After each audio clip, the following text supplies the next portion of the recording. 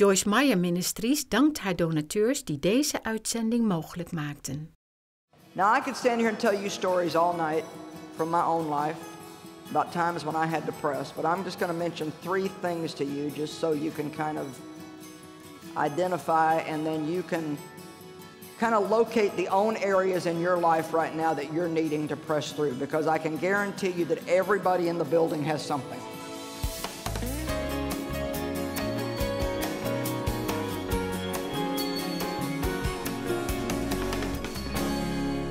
Well, you know, Jesus didn't die for us so we could be halfway between 2 places. He didn't die for us so we could not exactly be a total mess or a failure anymore, but yet never really be victorious either. And a lot of people, I think, get stuck somewhere in the middle. And they've got too much of God to go on, to go back, but not enough of God to go on. And so it's very important to me that I do whatever part I can do with the calling on my life to help people be all that God wants them to be, to do all that God wants them to do, and to have all that God wants them to have. Now, we're very willing to have all that God wants us to have, but we have to also be willing to do all that He wants us to do and to be all that He wants us to be. Matter of fact, we don't even really need to concentrate on having all that He wants us to have, because that's a byproduct of doing what He wants you to do and being what He wants you to be. And it does take pressing in, pressing on, pressing through things, pressing beyond things. And pressing is not something that anybody can do for you. It's something that you must do yourself. You can hear other people's testimonies of how they press through difficulties in their life. You can hear people with great, wonderful, valid ministries today talk about how they had to press through the lean years and the hard years and the years of misunderstanding. And that encourages you, but when it comes right down to it, every single person has to dig down deep within their own spirit, take hold of the hand of God, and say, I will not quit, I will not give up, I will be all that you want me to be, do all that you want me to do, and have all that you want me to have. Can anybody say amen? Amen. It does not glorify God when we are not victorious. It doesn't mean God loves us any less, but we are, so to speak, walking billboards for Christ. And when people see a life that's been transformed, especially like the girl was saying on the video earlier, where people knew her and they knew how she was and they knew the life that she lived, and then they see that kind of a radical transformation, that has to speak to people. So it's very important that we don't receive Christ and begin to just go to church and do a few religious things, but never really change and have victory in our life. Salvation is the most important thing, but maturity, growing up in God, is also extremely important. When you're saved, God puts a smile on your face. When you grow up, you put a smile on God's face. Amen? All right. So to press means to press against your pressure. We all have pressure in life. There's no telling what different people are going through in this building tonight. If we had the time to go around and take a survey, it would just be unbelievable to us, some of the things that people right here in this place, as well as all of our friends watching by TV, are going through. But the good news is with God, we can go through. We don't have to get stuck somewhere in the middle, never get out of those places. So we need to not be disturbed about going through. You know, a lot of times you ask people, how are you? Well, I'm going through. Well, thank God you're going through. And you're not just stuck somewhere in a place that you're never going to get out of. How many of you are going through something right now? All right. Well, I am too, if you just want to know the truth. So pressing into things and through things is a very important principle that we must understand. You know, I believe in the power of prayer, and I love to pray for people, but I'm going to be honest with you and tell you that you're not going to get every breakthrough you need having your pastor or some friend of yours that knows how to pray for you. You're going to also have to add some pressing to that praying. And that means that Very often when someone prays for you, what God does is He gives you renewed strength. He gives you a new determination to do the part that you need to do. We're partners with God. He has a part, and we have a part. And I like to say all the time, we can't do His part, and He won't do our part. So we have to learn how this thing works. And if we do it right, we're going to have victory in our lives. Wishing doesn't do much for us. We don't need wishbone, we need backbone. We need to stand up. We need to be the men and women of God that the Holy Spirit enables us to be. We need to not be afraid of trouble. We need to not be afraid of trials and tribulations. We need to not be afraid of hard times. We don't need to get wimpy if we have to wait a little while for our breakthrough. We just need to be a lot more determined. And I pray that the Holy Spirit will fill you this weekend with a holy determination and put a fire on the inside of your spirit, so you will know that you know that you know that no matter how long it takes and no matter how hard it is, you are going to be all that God wants you to be. Amen?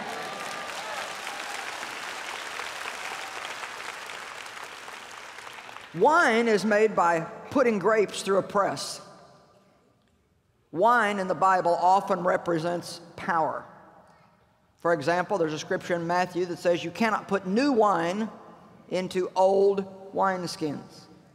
Well, I think that was talking about the new birth, the new nature, the new creation. And the message to the people was, if you're going to live this new life, then you're going to have to get rid of old ways. Wine also represents power in the Bible in many places. And so you're not going to have any power in your life if you're not willing to press.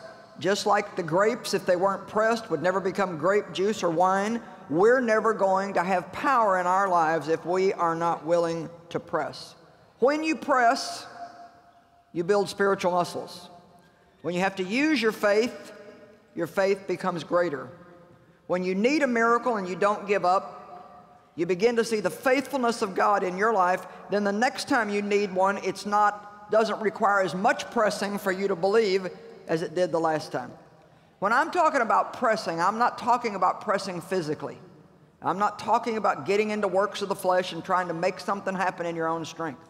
I'm talking about a spiritual pressing on in God, where way down deep inside of you, you make your mind up, you make up your little spiritual mind that you're going to go all the way through with God. Is anybody here determined? Do you have your mind made up that you are going to go all the way through with God? It's a great desire of mine to stand before God on Judgment Day and say, I have finished the work that you have given me to do. I have finished what you have called me to do. I don't want to do a little of it or part of it. I want to finish everything that God has asked me to do, and I would imagine that you feel the same way. Well, the past is like a magnet. It keeps trying to draw us back. But Jesus is always trying to draw us forward. In the Bible, it says that Jesus is coming back for a church without spot, blemish, or wrinkle. Well, you know how you get wrinkles out of your clothes? You press them. And so many times, God is allowing us to be pressed in our life by the pressure that's coming against us, and He wants us to press back against it, because believe it or not, that's what gets the wrinkles out of us. That's what helps us be the person that God wants us to be. Let's look at Matthew chapter 7, verse 13 and 14. I so much appreciate you all taking your time to come tonight, and I'm proud of you that you would take time to come and hear the Word of God. And I know that many of you have made arrangements to be here all weekend, and I just know that you will have a reward of spiritual fruit in your life from this investment of time. So congratulations to you for doing the right thing. There are people who promised to come with you and they backed out. They had pressure and they didn't press. And so they'll still be unhappy next week and the week after that and the week after that and the week after that. But you press through whatever opposition you found, including traffic and everything else. And here you are, and you're going to have the fruit of it. Matthew 7:13 and 14 talks to us about a narrow path and a broad path. But I'd like to read you what the Amplified Bible says about these verses. Enter through the narrow gate, for wide is the gate and spacious and broad is the way that leads away to destruction. And many are those who are entering through it. Now, basically, the broad path is easy. You don't have to have any spiritual courage to travel on the broad path. On the broad path, you're going to have a lot of company. There won't be anything to press you, no pressure, no narrow places. There'll not only be room for you, but you and all your flesh. You can just be on that broad path. And see, the truth of the matter is without spiritual maturity, we cannot enjoy the journey. We just can't. I didn't enjoy myself when I was trying to manipulate and control everybody, and I'd go to church on Sunday, and that was well and good. And, you know, I knew about salvation by grace, but I wasn't enjoying my life when I was full of self-pity and got mad every time I didn't get my own way, when I wasn't living for anybody but me and didn't care really about anybody else. That's not real Christianity. I had religion, but I didn't have a real serious walk with God. And if you have a serious walk with God, then you're going to be willing to press through whatever you need to press through in order to have the result that you desire. But the gate is narrow, verse 14 says, and I love what the Amplified Bible says, contracted by pressure, and the way is straightened and compressed that leads away to life. And few are those who find it. I might as well just be honest with you and tell you that if you really want to be all that God wants you to be, you might as well expect opposition.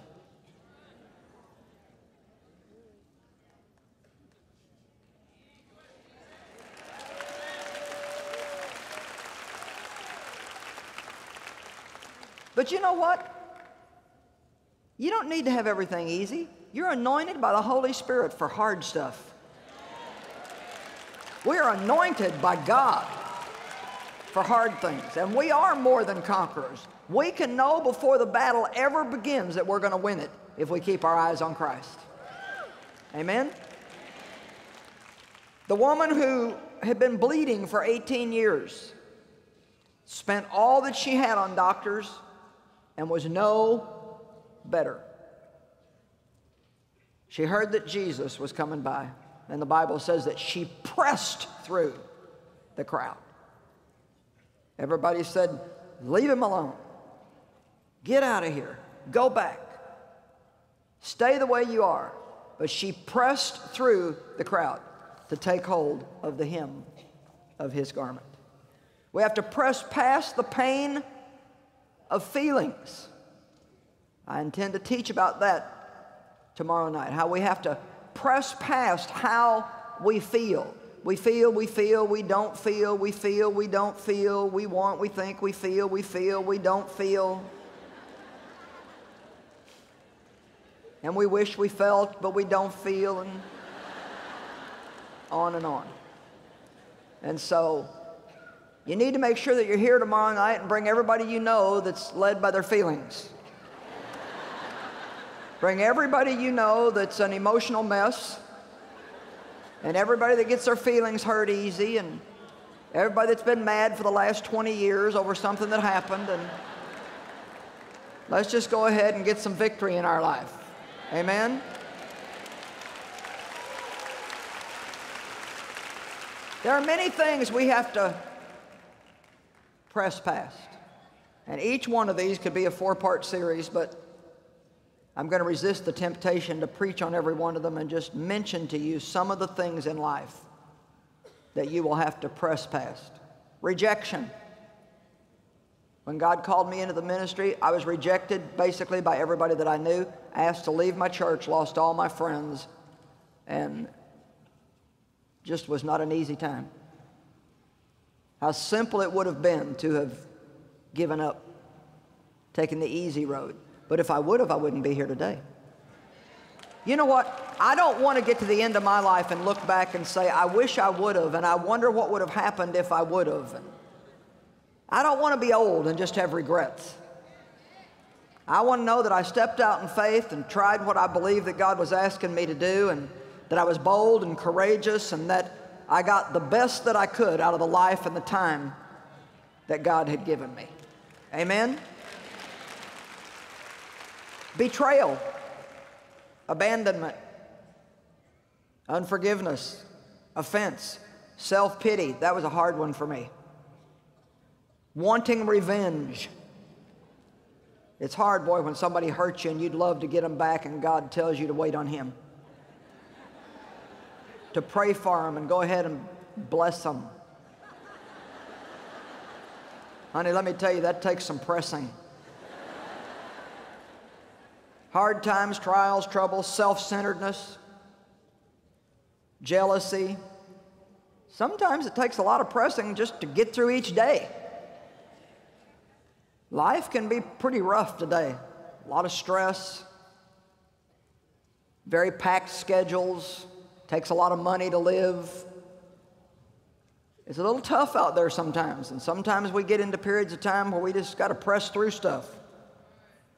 Pressing through the desire to give up, depression, discouragement, disappointment with people, disappointment with God. We have to be determined that we're not going to give up.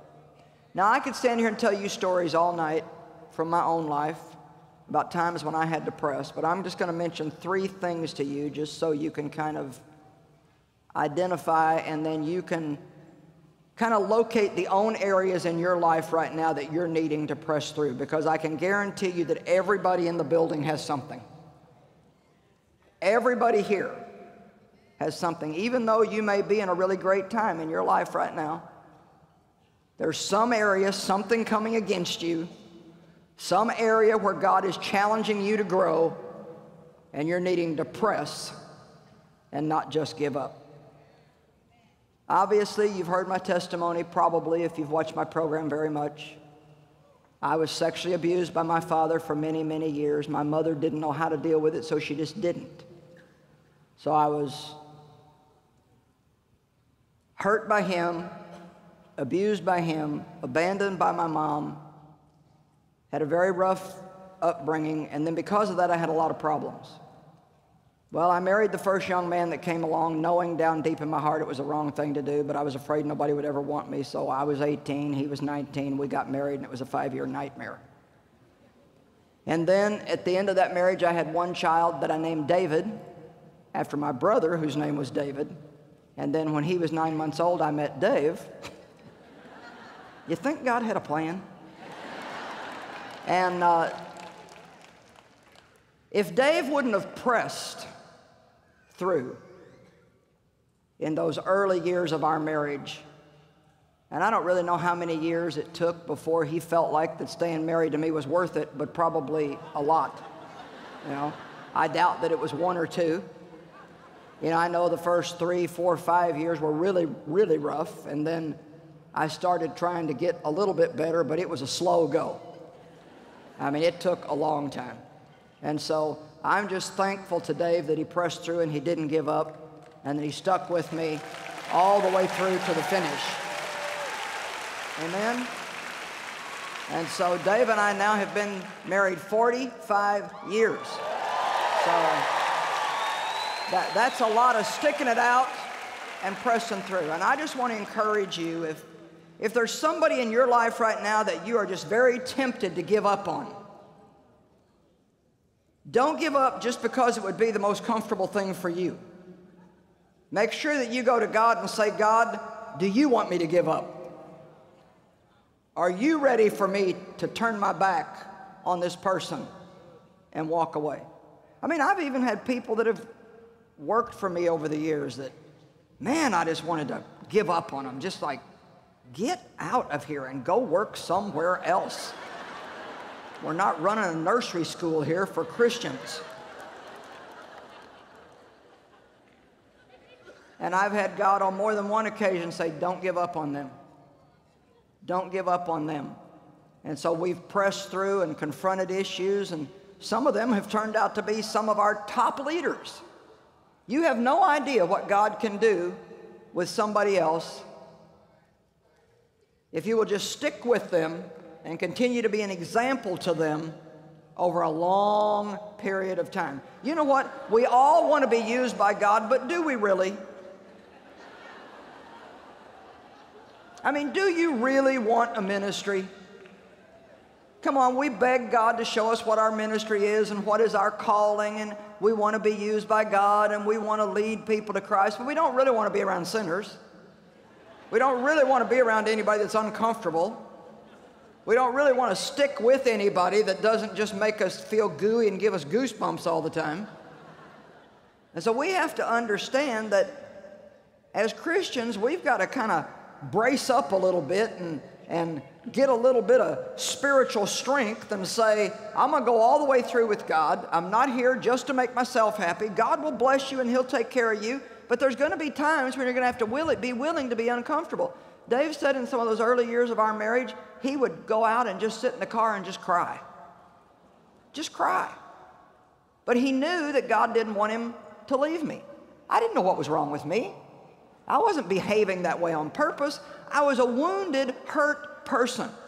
And I needed somebody not just to preach the gospel to me, but to live the gospel in front of me. Amen? So you can take that little encouragement and do whatever you want to with it. Some of you are probably disappointed because you thought you were going to come in here tonight and I was going to give you a good excuse to just get out of the situation you're in. And you know, there are times when something can't be repaired, it can't be fixed. You know, I was divorced when I was 22 years old, and it was a situation that could not be fixed.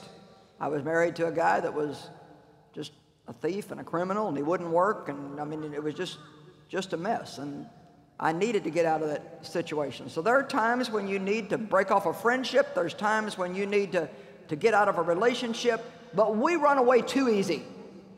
How many of you would at least give me that much tonight, that we run away too easy? What would happen if we would really start to do whatever's best for the other person?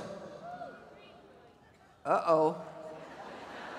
That's all right. Now, don't leave. I won't stay on this all night. But, you know, what would happen if we really just said, you know, God, I don't want to do what's best for me. Come on, now let's get this. I don't want to do what's best for me, God. I want to be used by you. So I want to do what you want me to do, and I want to do what's best for the other person. Well, you know, it's not really best for the other person for you to let somebody disrespect you and abuse you and beat on you and things like that. But a lot of the reasons why we give up on relationships is just because we're uncomfortable. The other person's not making us feel gooey and giving us goosebumps. They're not making us happy. You don't make me happy anymore. Well, stop giving somebody else responsibility for your joy. Make yourself happy.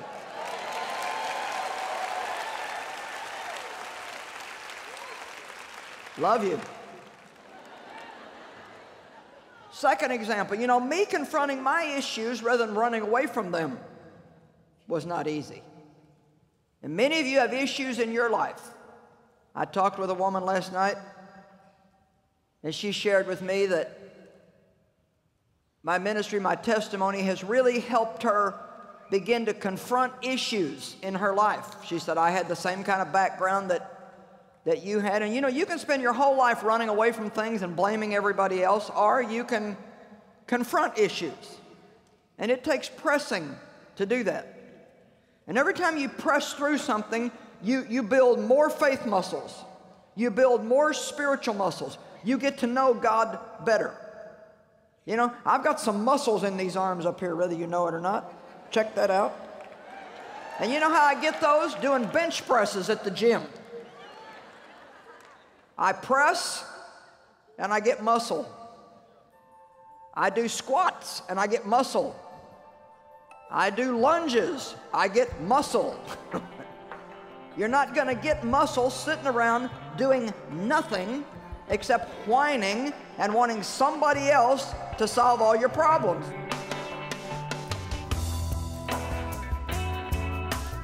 Well, today I've been speaking to you about pressing in and pressing on, and I know that sometimes that is not the most exciting thing to think about. But I want to encourage you that it is well worth it when you get to the other side of the things that you're dealing with now. I want to encourage you not to give up. There are new things that God is doing, and He wants you to press into them. The enemy wants to hold you back in the past, but God wants you to press into the new. Make a commitment that you're never going to quit and you're not going to give up.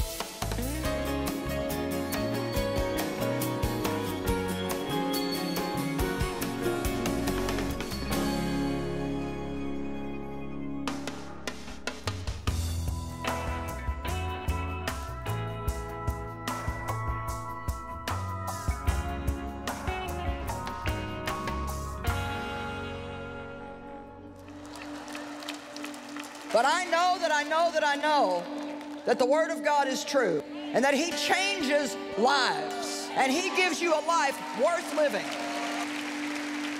Misschien ken je Joyce Meyer van haar boeken of van haar programma Enjoying Everyday Life. Maar wist je dat Joyce Meyer Ministries ook overal ter wereld concrete humanitaire hulp biedt? Door middel van voedselverstrekking, ziekenhuizen, noodhulp bij rampen, het bevrijden van slachtoffers van mensenhandel en nog veel meer. Deze christelijke hulporganisatie heet Hand of Hope en draait volledig op giften. Early on, Mom and Dad, really just started to realize just how full the Bible is with mandates that we're supposed to take care of the poor.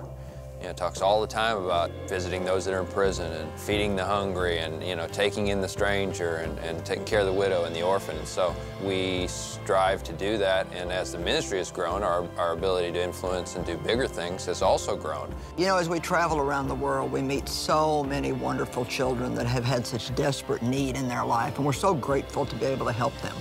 Today we happen to be in Thailand, and this little boy's name is Somded.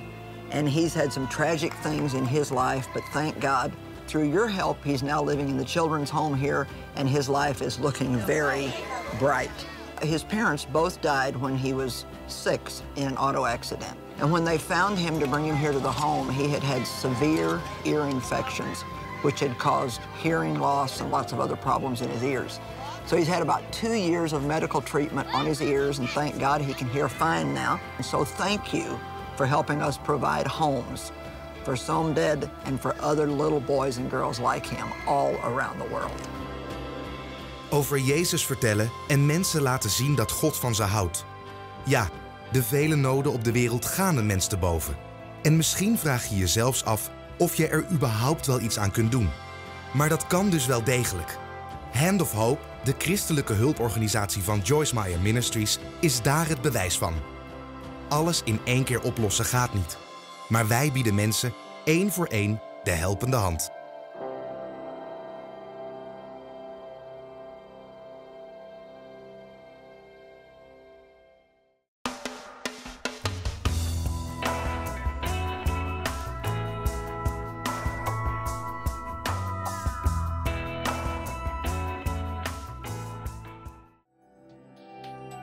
Het leven is te kort om te verspillen.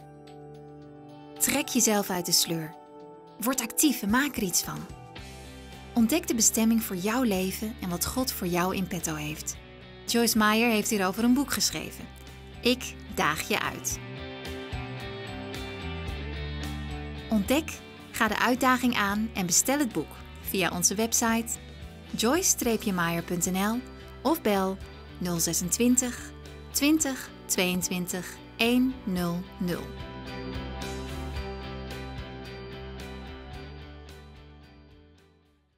Ga ook eens naar de Facebookpagina van Joyce Meyer Nederland. Like deze pagina en ontvang elke dag inspirerende uitspraken van Joyce op jouw Facebook. Open, direct en to the point. Kleine oases in je dagelijks leven. Lees mee, het is het waard. Alleen bij Joyce Meyer Nederland op Facebook.